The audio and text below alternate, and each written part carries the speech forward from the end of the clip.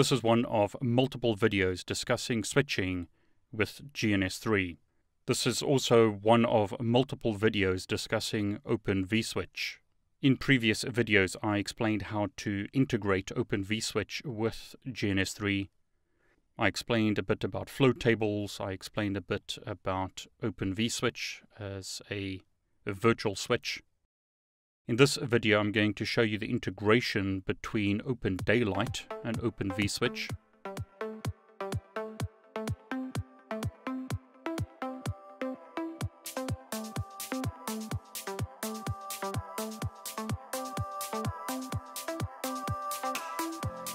OpenDaylight is a software-defined networking controller, or SDN controller, and in this example, we are going to use the OpenFlow protocol on the southbound interface between OpenDaylight and vSwitch running in GNS3.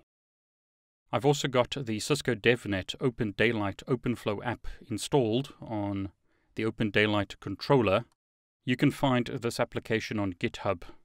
The OpenFlow Manager, or OFM application, runs as a separate process on the OpenDaylight controller and uses the REST-conf API on the northbound interface for communication to OpenDaylight.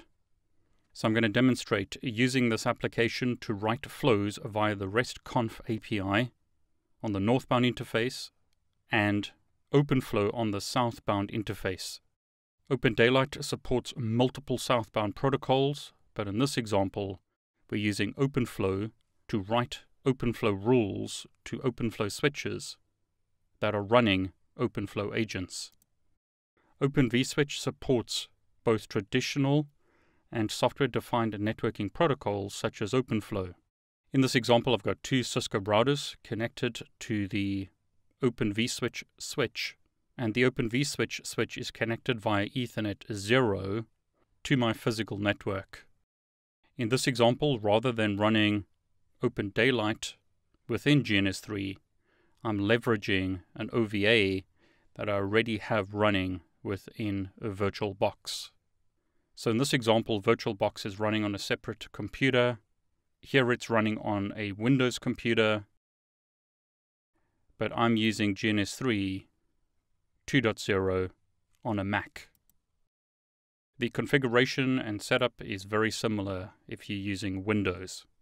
I've simply connected the vSwitch Ethernet 0 module, which is the built-in management port of the vSwitch appliance that you get from the GNS3 marketplace, to the cloud that's available in GNS3 2.0. I've once again got OpenDaylight installed on the OVA running in Windows, and I additionally have the DevNet GitHub OpenFlow app running on the same OVA. So everything is running on this ODL OVA. So both the OpenFlow app and ODL are running on that OVA. I've also got a Mininet OVA, and just to get us started, I'll kickstart Mininet and get it to talk to the OpenDaylight controller. So in OpenDaylight, when I click reload, you can see that we have 4 OpenFlow switches and 4 hosts connected to this topology.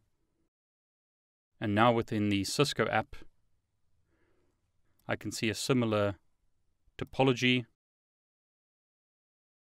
I'll click this option here to show the host devices. I could zoom in as an example, and I'd be able to view the flows on that OpenFlow switch. But we want to look at a GNS3 integration, so I'm going to shut down Mininet. So now when I click reload on ODL, we see that no devices are connected. And when I refresh, I'm told that it can't get the OpenFlow topology data. Now the first thing we should do is check connectivity to the controller. This is the CLI of the vSwitch switch. So we do have connectivity to the controller. The next thing we want to do is configure the switch to talk to that controller. So what we're going to do is configure bridge BR0, which is our OpenFlow bridge, to talk to the controller 192.168.165 on TCP port 6633, which is the OpenFlow port. Then we can use commands such as OVS, vsctl, or vskettle if you prefer, to see if the switch is connected to the controller.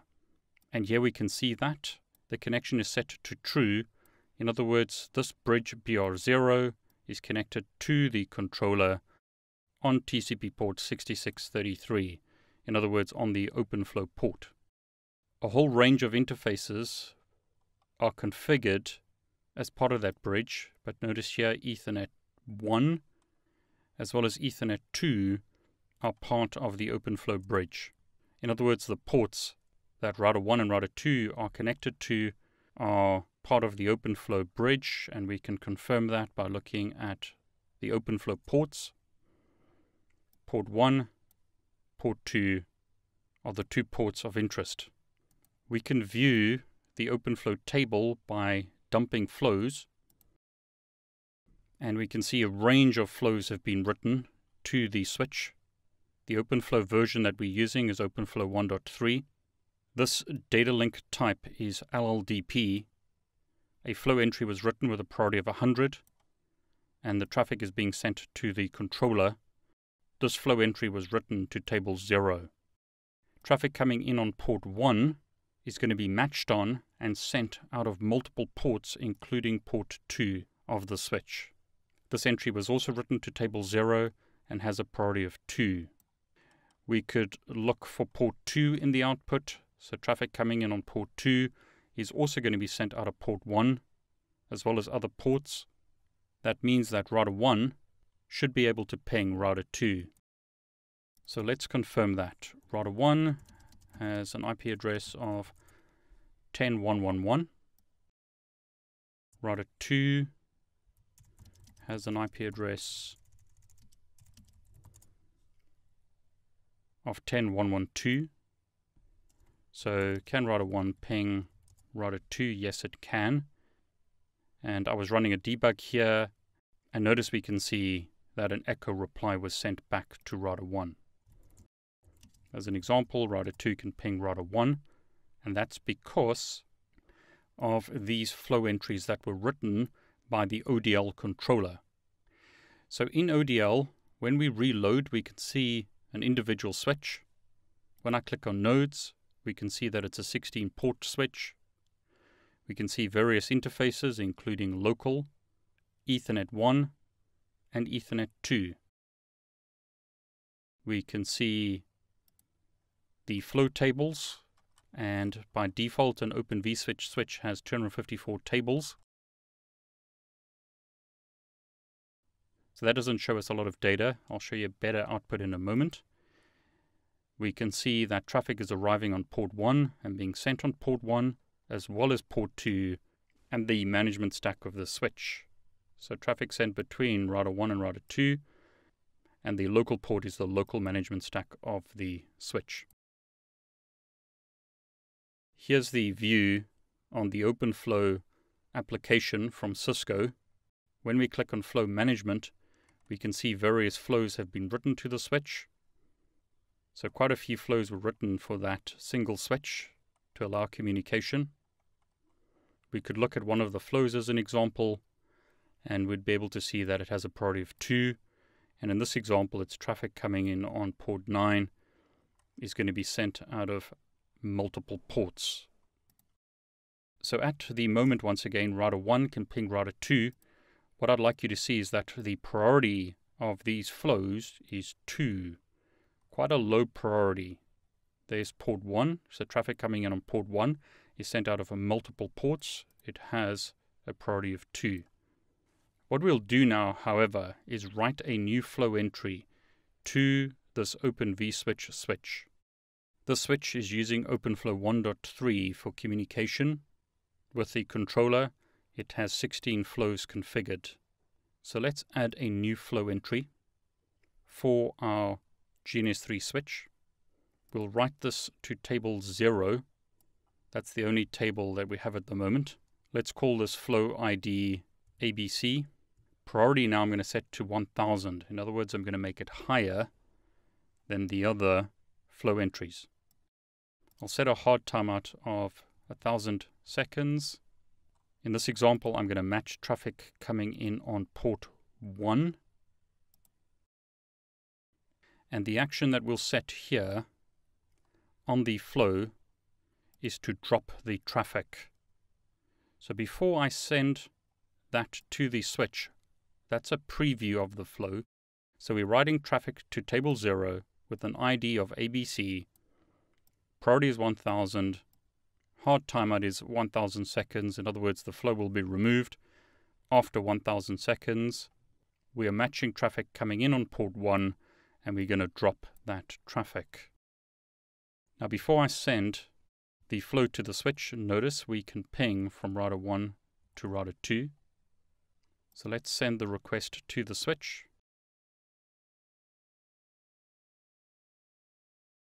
We had a success. So if we go back, we should see our flow entry. There it is, ABC. And notice router 1 is not able to ping router 2. So if I clear this, notice no pings are arriving. We don't see any output on the screen of router 2. Router 2 is not able to ping router 1. Now, if we do a debug on this side, what we should see is that the traffic from router 2 gets to router 1, but router 1 is not able to send it back to router 2 because we are dropping all traffic received on port 1. So this flow entry, which we created, is matching traffic on port 1 and is dropping the traffic. So let's delete that flow entry. Flow entry has been deleted. Can router 1 ping router 2? Yes, it can. Can router 2 ping router 1? Yes, it can. So let's write the flow back and then look at it on the switch OpenFlow table. So we're going to select the GNS3 switch. Table is 0.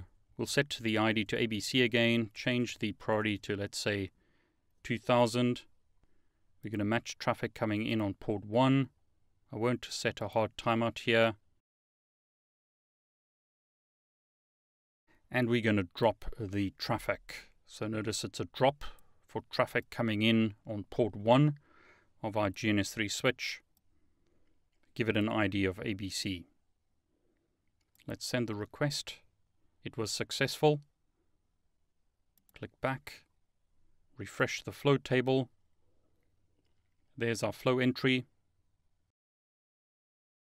Router 1 is not able to ping router 2. And if we look at the flow table, we see a whole bunch of entries. But let's grep for 2000. Here's our flow entry that we created. Notice priority is 2000. We're matching traffic in on port 1, and the action is to drop the traffic. This flow entry was written to table 0. We've had 9 matches or 12 matches on that flow. Send some more pings. Notice the packet count is going up as the packets are matched and dropped by the OpenFlow switch. So let's delete the flow once again. Flow has been removed. And router 1 can ping router 2 once again.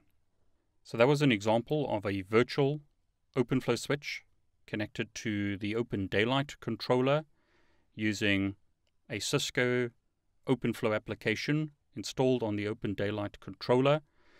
I was writing flows to the switch to stop router 1 from pinging router 2. That was an example of the software-defined networking architecture. We've got the Cisco application using a northbound interface to a controller and OpenFlow on the southbound interface updating the flows of an OpenFlow switch, which in this example was an Open vSwitch switch running in a Docker container within GNS3. I hope you've enjoyed this video. If it's been of benefit to you, please like it and please subscribe to my YouTube channel. I wish you all the very best.